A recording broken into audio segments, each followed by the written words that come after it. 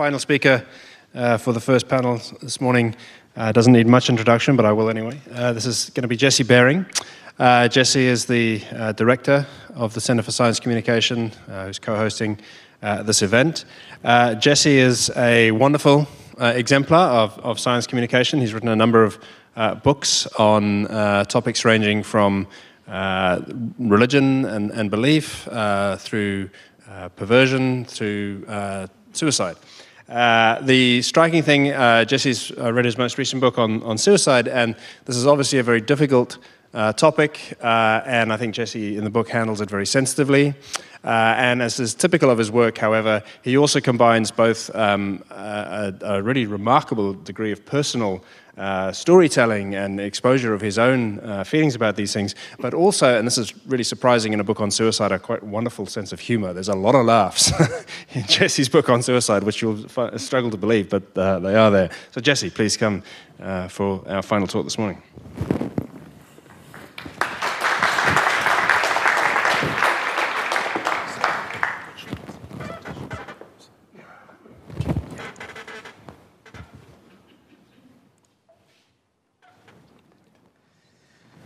Well, hello, everybody. I've got a relatively brief talk. I'm going to be spending my time discussing the developmental sequelae underlying people's thinking about the presence of others in their environment, and specifically the presence of disembodied spirits. How do we learn how to, or sort of innately be receptive to the perceived presence of ghosts, let's say, in our environment?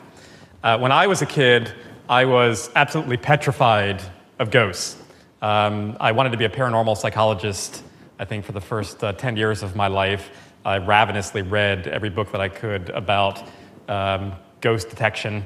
I remember there was one suggestion where if you hold up your dog's ears and you look between their ears over their head, you should be able to spot a ghost, but that was not terribly effective, it turned out. And I don't know, why I was drawn to this particular topic or this particular issue, but I suspect that it had something to do with the way that I was being raised, some of the traditions in which traditions that I was exposed to. I grew up in a mixed faith household. My mother was Jewish, my father was Lutheran, so we celebrated the high holidays in Judaism, Passover, Hanukkah, but also Christmas, Easter. So I had this sort of interesting childhood experience. But as the youngest child in my family, one of the traditions at the Passover Seder is that you go to the front door and you let in the spirit of Elijah. So you're having this, with your family, you're having this Passover Seder dinner, this really sort of ritualistic dinner set, and your parent says, there's a knock at the door, can you please go to the front door and let in the spirit Elijah? And I would do this, and I was absolutely petrified to go to the front door, open the door, and presumably there's like a whoosh of air where Elijah comes into the household, and while you're standing at the door, he rushes through and drinks a glass of wine that's on the table in the dining room in the other room, and then you come back, of course, and the glass is empty, and your parents convince you that Elijah came in and drank that glass of wine, when in fact it was your father or your mother that had done that. But in my mind, when I was a little kid, I assumed that he never left, that he came into the house and he was haunting the house still. And I was very scared of Elijah. So strange things that were happening in the house, I assumed that this was Elijah's doing. So I think having experiences like that, along with other types of interesting encounters with death, inspired me personally to subject other children to these types of experiences in controlled laboratory conditions. And I did a series of experiments years ago that I call today the Princess Alice studies, where basically the gist of it is that I told children that there is an invisible woman in the room with them. And I'm measuring their behavioral responses to this information, how they reason about things that happen in the room when she's presumably there with them. And one thing that I've never really shared is the fact that Alice, the name Alice, is eponymous sort of memorial to my mother. My mother's name was Alice, and she died when I was in my early 20s.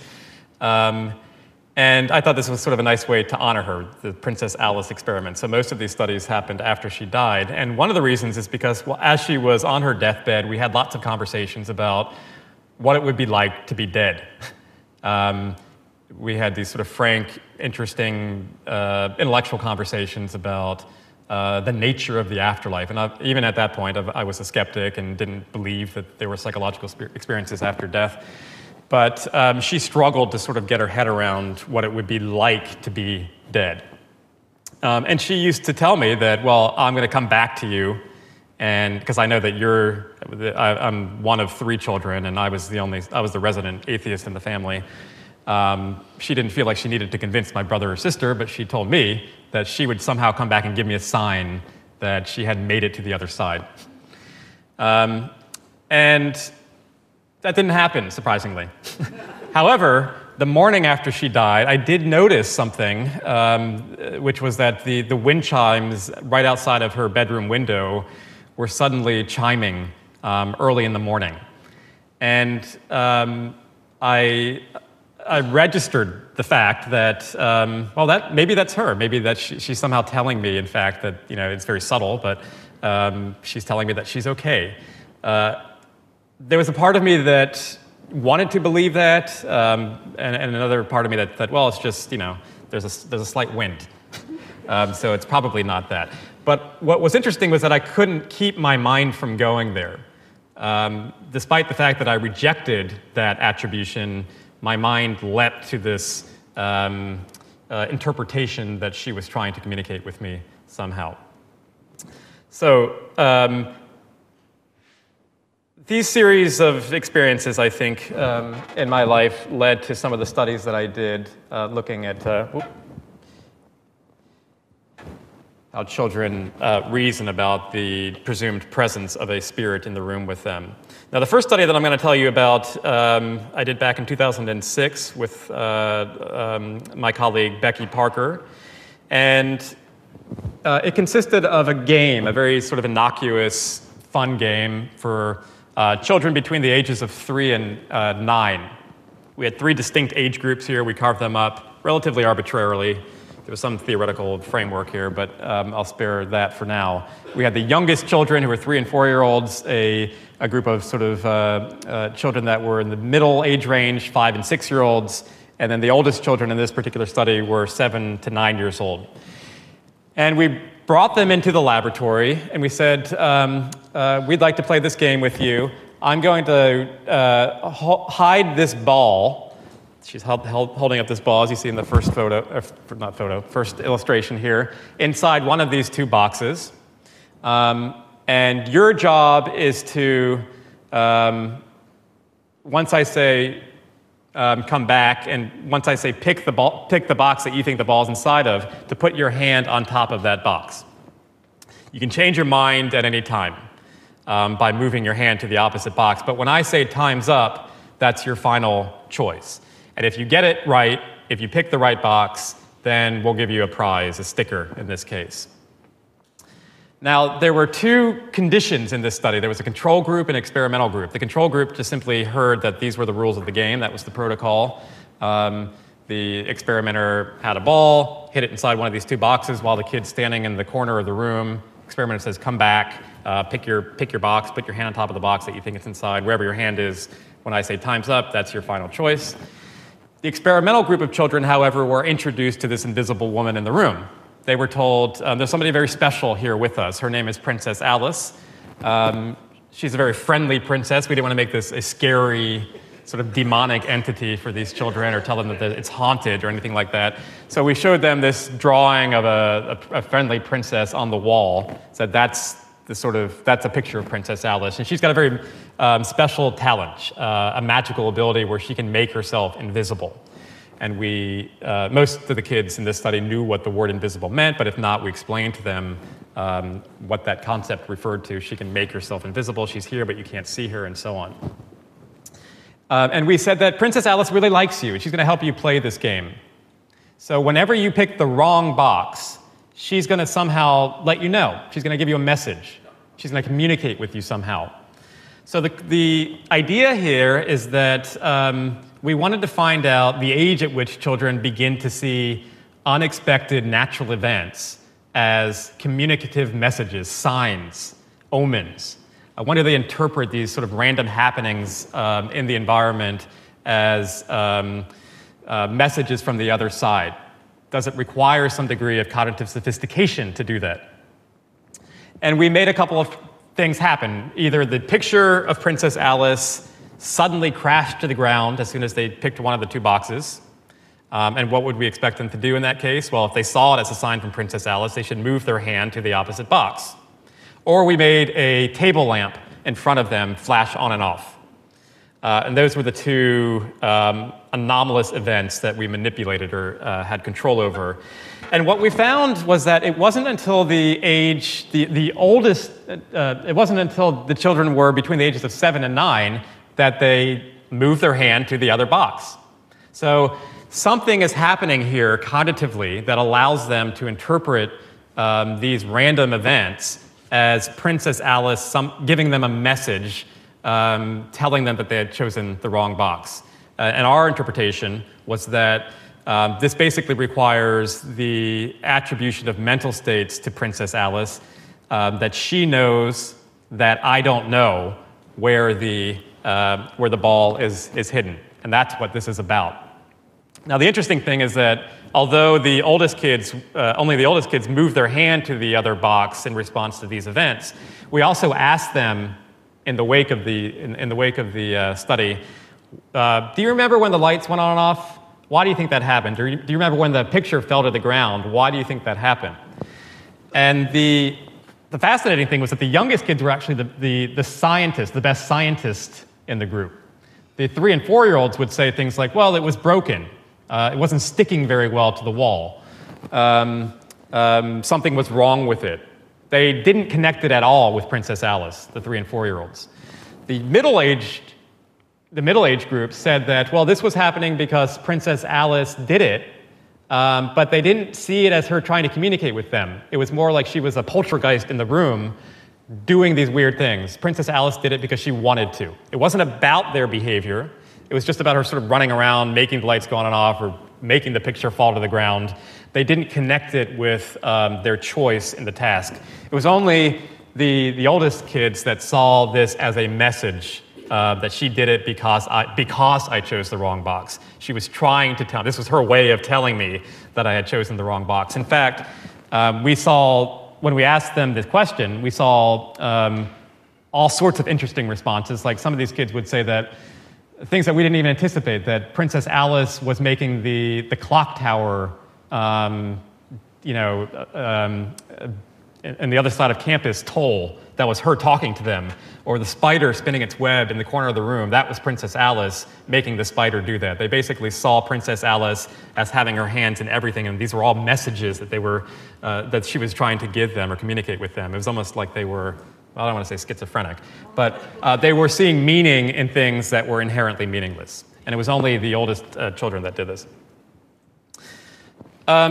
Quickly, I'll tell you about another study I did with Princess Alice, where we wanted to find out if children think that they are in a room with an invisible woman and they're tempted to cheat, are they less likely to do so compared to children that are in a control condition where they hear nothing about an invisible woman in the room with them. So basically, we concocted this fairly straightforward game, another game, where children were told that it was one of these sort of Velcro dartboard sort of games where, which is easy enough, but we made it virtually impossible. And the rules were, there were 3 rules. You had to stand behind that line in the room, so there was quite a distance between themselves and the dartboard. You had to stand with your back to the dartboard, and you had to throw with your non-dominant hand. So we could literally calculate the number of times each child cheated when they thought that they were left alone in the room to play this game. And again, we told them that there was a prize for the child that had the highest score on this particular game. 3 conditions. 1, just the control condition where they were told this was it, and after we gave them the instructions, we said, "I'm sorry, I've got to leave the room right now. I've got to talk to your parents about something. So you go ahead and play the game, and then we'll see what your score was at the end." And in fact, we had a hidden camera in the room, and the parents were watching, and they were laughing while this was happening. So that was the control condition. One of the experimental conditions was that there was an actual human experimenter sitting in that chair where that kid is sort of touching the chair right there as they were playing. And then the third condition was Princess Alice. Again, we told them about Princess Alice. Princess Alice is in the room. She can make herself invisible. She's sitting in that chair right now. And what we found was that children that were in the invisible agent, the Princess Alice condition, were just as likely to cheat, which was not likely at all, as those children who were told that there was an actual person sitting in that chair with them, compared to the kids that were in the control condition where they thought that they were alone. I'm going to show you, I'm going to end on a really brief video here to, this sort of paints a picture of what we saw happen. But I think you can come to your own conclusions about the potency, this feeling that we are in the presence of an observing supernatural entity and how that actually influences our social behavior, especially in the domain of moral transgressions.